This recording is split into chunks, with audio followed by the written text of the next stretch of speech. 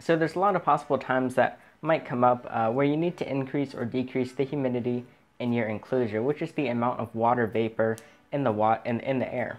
Maybe it's from a more tropical place and needs a more damp environment or a more humid environment. Maybe you need to decrease it because it's been staying really damp in the enclosure, which can cause scale rot in things in animals that don't need such high humidity. Or maybe your animal is from more of a dry, desert-like place. So first I'm going to actually go over decreasing the humidity because there's not too much you can do. The main thing you can do is get as much ventilation in that enclosure as possible.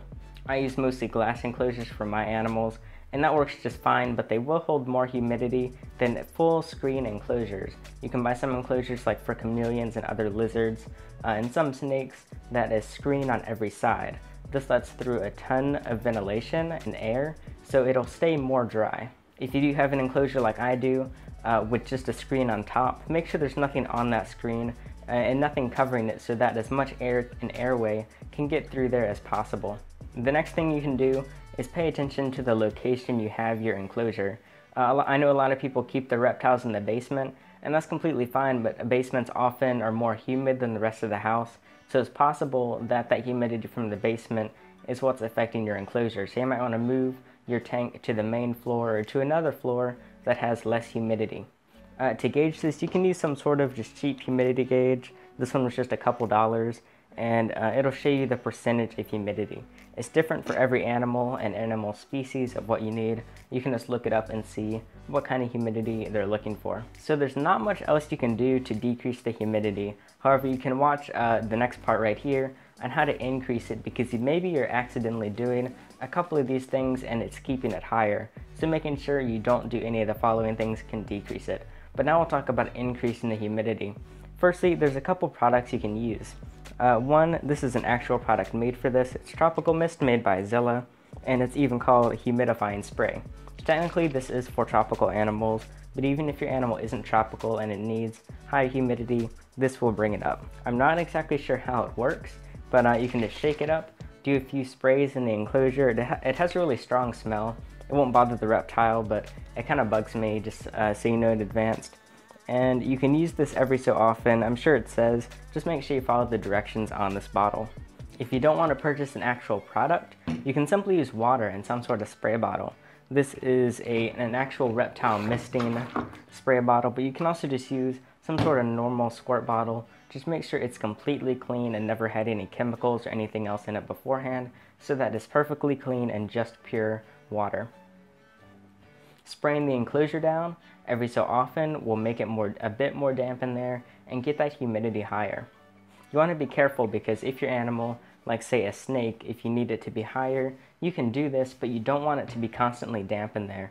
Things like that can cause scale rot, and scale rot is a big pain to deal with. Luckily, I haven't ever had scale rot with my animals, but it's something I work to avoid. You can also buy actual products that automatically spray for you. You hook it on the side of the enclosure. You can set on a timer, so maybe you want it to spray the enclosure for 30 seconds every 2 hours. You can set it to that. This is expensive. I think it's like $80, a couple I've seen. So this works just fine. Chances are you're only gonna have to spray it daily if you really need to spray it at all. Next, I've got a Reptile Humidifier. This is made by Zoomed, and it is made specifically for reptiles. So you just plug it in, turn it on, and then it will let out. It's essentially just steam what's coming out of it.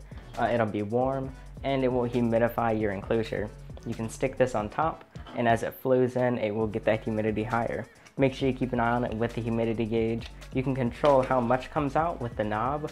It doesn't specifically say what percentage it'll get it to, because it depends on the enclosure size. But you can use one of these. It is, I think, $60 or $70, but I found it to be really helpful. And I've had this for like 2 or 3 years, and it still works just fine. Next, there are some things you can do that don't involve actual products. And then these are also things to look for if you need to decrease that humidity. Make sure you aren't doing these things. But the first thing you can do is have a heat lamp over your water bowl. Now, you don't want the water to get hot because you want your reptile to be able to cool off in its water. But having the water bowl near the heat lamp will let that water evaporate more quickly, and that causes more humidity in the air. If you need to decrease it, just make sure the water bowl is as far from that heat lamp as possible. Next, something else that I found that works is I cut up a plastic bag and laid it over about half of the screen on top. Make sure you don't cover it all so your animal still gets air and can breathe just fine. But adding that plastic on top will keep more of the water vapor evaporating inside the enclosure for longer. You can also add plants to the enclosure. This won't make a huge difference, but plants will add just a little bit of humidity, especially if you're watering them and stuff. And they'll release just a tiny bit of moisture because they're in there with them. It won't make a big difference though, and you'll have better luck using one of these products or moving the water bowl around or putting something over part of the screen. So those are the techniques I use to adjust the humidity in my enclosures. If you have more ideas of what you found that works, make sure you leave it in the comments so other people can see and so I can see. But that's it for this video. I'm Alex and thanks for watching.